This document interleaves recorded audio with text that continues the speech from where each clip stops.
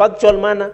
Even as they criticize in the negative things, they should also be saying the positive things that this government of His Excellency President William Ruto has done. So in the next 1 year, Mr. Speaker, I want to assure the nation, and we saw when the President State of the Nation, Mr. Speaker, the Kenyan economy is looking more resilient than it was before. The Kenyan economy is looking better after William Ruto took over. We are talking about inflation rate of 2%, Mr. Speaker. In our culture, when somebody of the status of Otsosi is celebrating, the in-laws must be there. So, and I want to thank Mr. Speaker. It looks like going into the future, UDA and ODM will work closely with the reception that we receive, Mr. Speaker. And we are happy that Raila, Odinga and William Ruto are working closely for the betterment of this. Mr. Speaker, secondly, I want to support this report of finance and budget that has been tabled and moved by the Deputy Vice Chair, where Mr. Gerald Nyaoma Arita is going to be the Deputy Governor of the Central Bank of Kenya. So, Speaker, I think a lot has been said. I want to congratulate the committee for doing speedily and efficiently the approval process of Mr. Gerald Nyaoma Arita. Mr. Speaker, from the onset, I want to say the only way we can create an ethical public service, a service of integrity, is to allow people to grow within rank and file of a public service, Mr. Speaker. This issue of making political appointments, especially in public service, must stop, Mr. Speaker. Let somebody grow from the level of clerk to middle-level manager to the level of running that organization, Mr. Speaker, because they understand the challenges that face such an organization, Mr. Speaker.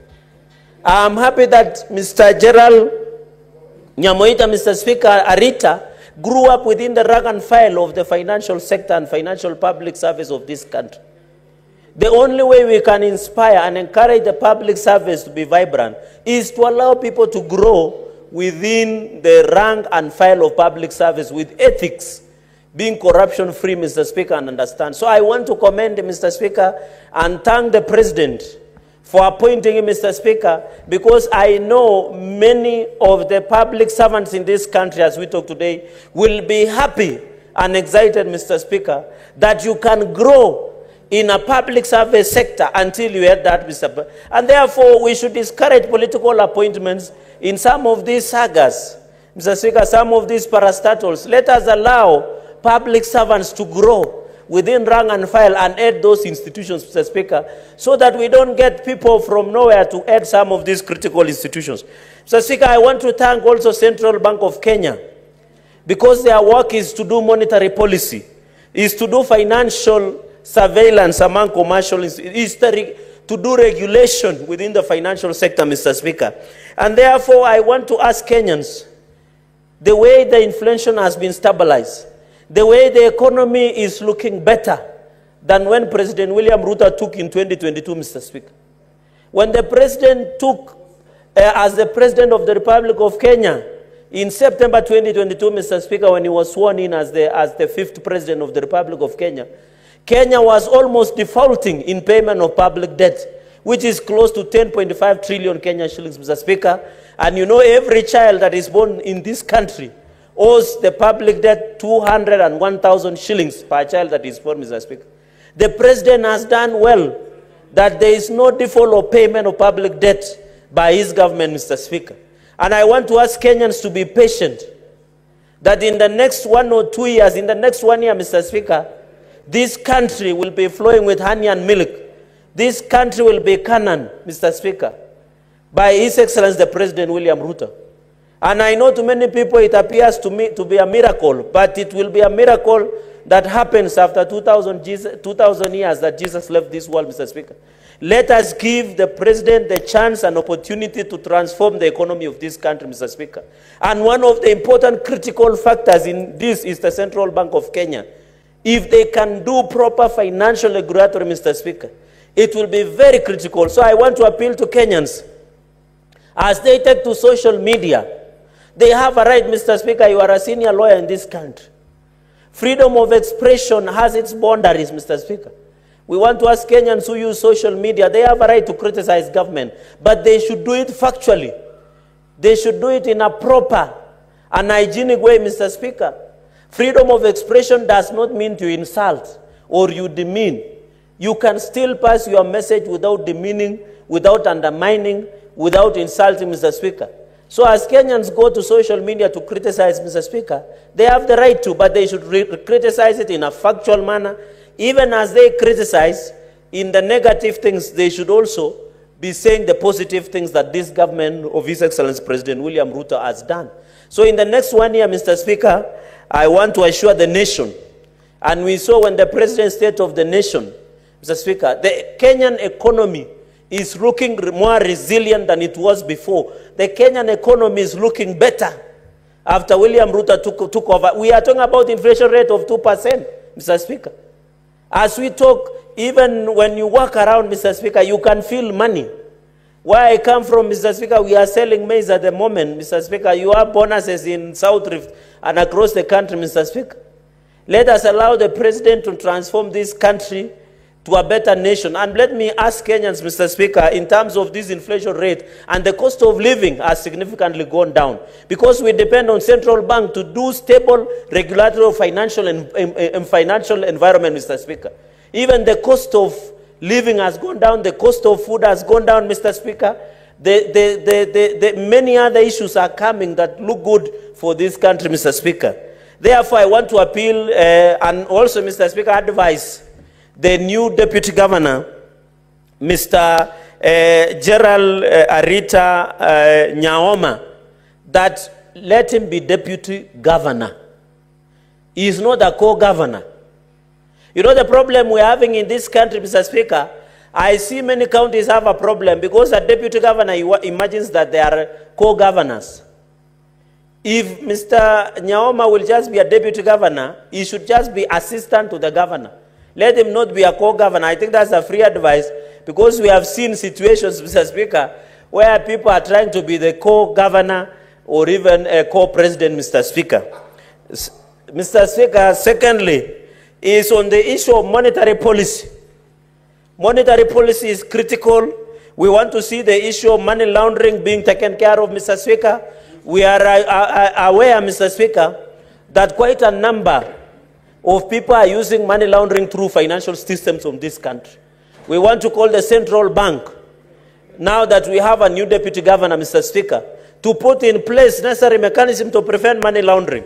We don't want to see money that comes from cartels and drugs and corruption and proceeds of corruption being laundered through our banking system in this country. We don't want to see the money that comes from pirates, Mr. Speaker, getting into our financial marketing banking system in this country, Mr. Speaker. I know to run a commercial bank, Mr. Speaker, you need a deposit of 1 billion to run a commercial bank, Mr. Speaker. I want to request central bank to raise that, to run a commercial bank in this country should be 10 billion. Mr. Speaker, because I'm told the number of people who will earn more will increase going into the future because of President William Ruto's macroeconomic policies in this country. So I want to request, let us stop, the commercial banks should now increase, Mr. Speaker, to 10 billion to operate a commercial account, Mr. Speaker. Number two, Mr. Speaker, because you see a bank like Kenya Commercial Bank, KCB, is 1.4 trillion Kenyan shillings, Mr. Speaker. It's one of the richest banks, KCB. So if you ask KCB to open a commercial bank account, deposit is 1 billion, is chicken change, Mr. Speaker. Mr. Speaker, we need also the issue of technology. You know, Kenyans, Mr. Speaker, even fixed deposit interest rates are not looking very good. That is why Kenyans prefer to keep their money through cryptocurrency. And I'm told Bitcoin is coming back, Mr. Speaker. The central bank must work to ensure that the fixed interests are paid to Kenyans, Mr. Speaker. Because that is why Kenyans are giving their money in pillows and in their mattresses, Mr. Speaker. Because Mr. Speaker, the financial surveillance by central bank must be up to date. You have seen in the previous years, Mr. Speaker, some of the banks, I think like Imperial Bank and others, have collapsed with Kenyans' money.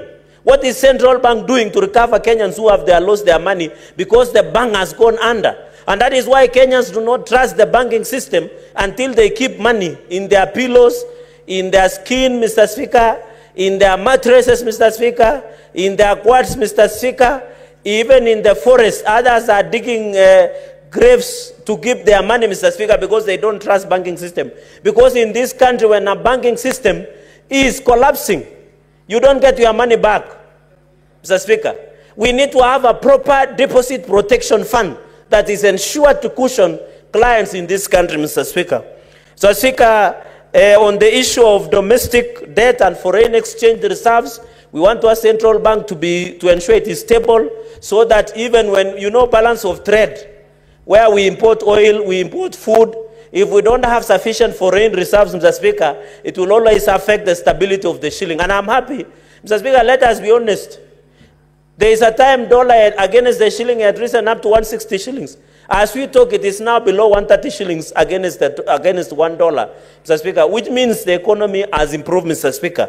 Mr. Speaker, on the issue of licensing and regulatory and price stability of basic commodities, I want to ask, Mr. Speaker, let them maintain. Even, Mr. Speaker, in conclusion, there is this issue of microcredit lending institutions. They must be cracked. We don't look like what to credit, Mr. Speaker.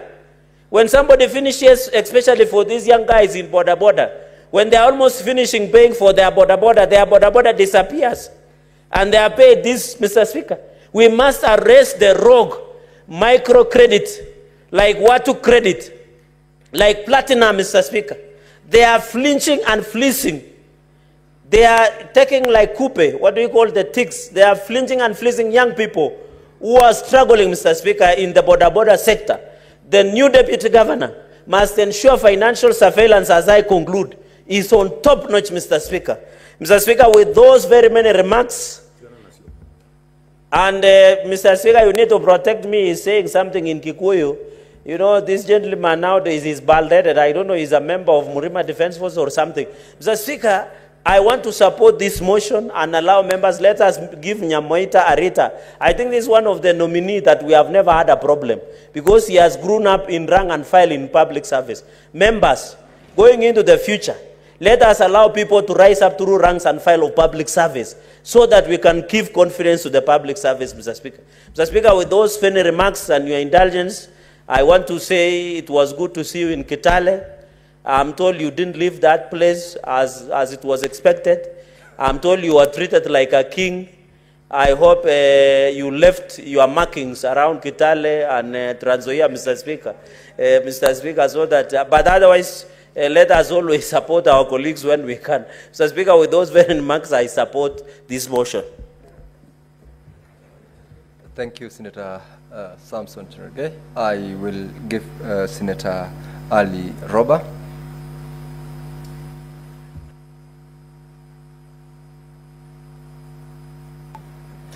Thank you, Mr. Speaker. I rise to support the nomination of Mr. Gerald Nyaoma Arita